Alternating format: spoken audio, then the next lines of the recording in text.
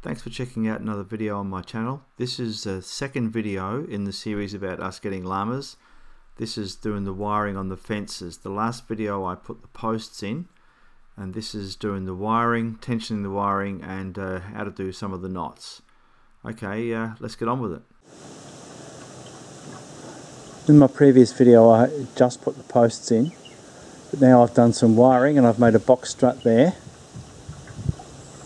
And that's the gate that I referred to earlier as the PA gate up to our chooks.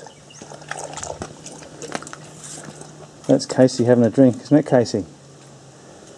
Hey, slobber chops.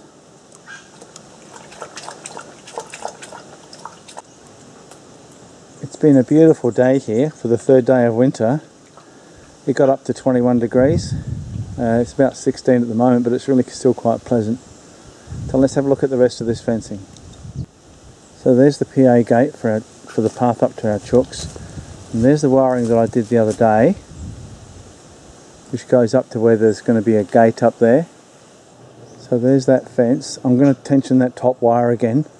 I'm going to put a wedge down behind that brace there and just move the top of that post back a couple of inches, maybe an inch. I've done a small box strut there, which has pulled that post there fairly straight. But the most important thing is that post there and that post there are really vertical because they're going to have a gate between them. And here's the other part of our fencing. This, I suppose, will be the closest part to the west. I've put a strut there to hold that post so I can tension those wires against that post. There's my little homemade wire spinner that I made last week, just so that I could run the wire out without getting a tangle. That's got a little tow hitch, and that goes on the back of our ride-on MTD mower, which I did a video on a while back showing how to stop or how to rectify a slipping belt on that when the pulley gets polished up. So have a look at that. So as you can see, there's 5 wires on that fence, and it goes all the way down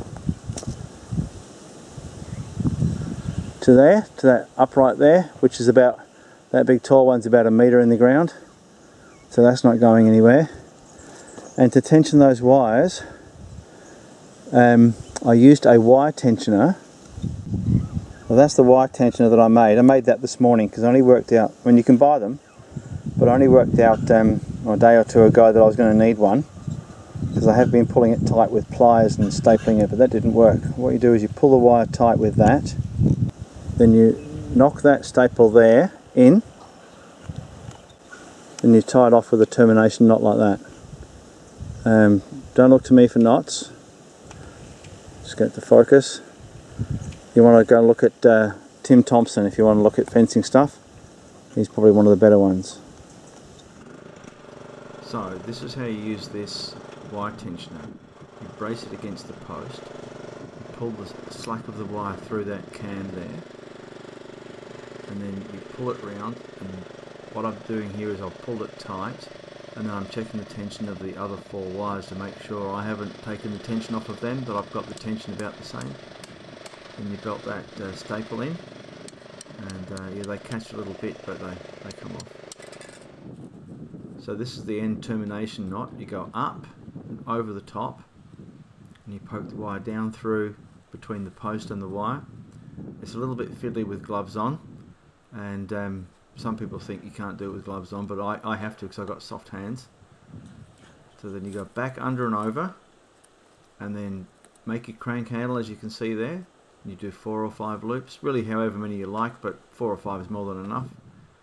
And then you don't have to cut the wire, you just turn your crank handle the other way, turn the wire, and it should snap. So that's this part of the fencing done. See, I've braced that one there so it can pull against those wires there back to that post there, which is kind of a box strut. Now that rail does look like it's on the piss, but that's perfectly level as the ground goes uphill there. So this is the best bit because, of course, as you know, as you go along you learn different things. So that one's braced there.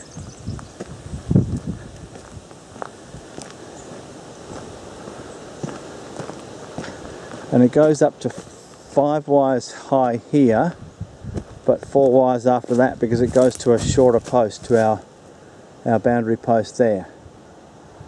So those wires are all nice and taut. I would like them a little bit tighter, but you don't want to go pulling fences over either, and they'll keep llamas in, I believe. So yeah, so that's what I've done today. So that gap down there, we're going to put that gate there, and then for that front gate of the property we've got a really old 1920s gate with the cast iron fittings. In Australia, the Sunshine Company used to make them, but this is actually made by Simpson. So I'll wrap this video up now, and then tomorrow will probably consist of, the next video will consist of me making the gates, because I've been lucky enough to learn a bit about making gates. At the dairy I work at, I'll make a lot of gates. I had to modify the wire spinner because the wire kept wanting to spring over the top. Not 100% sure why, so anyway, that works fine now. So that's it. Thanks for sitting through the video right to the end. The next video I post probably tomorrow night or the night after will be making the gates. I've got to make 2 small gates, one to get access up to our chooks and one to get into the back of the llama yard itself. So there's a few things you've got to be careful of when you make gates to get the squareness and the dimensions right. So hopefully I'll get them right on the video. And okay, we'll check that out tomorrow night. And once again, thanks for watching. Make sure you click the like, subscribe and the notifications bell.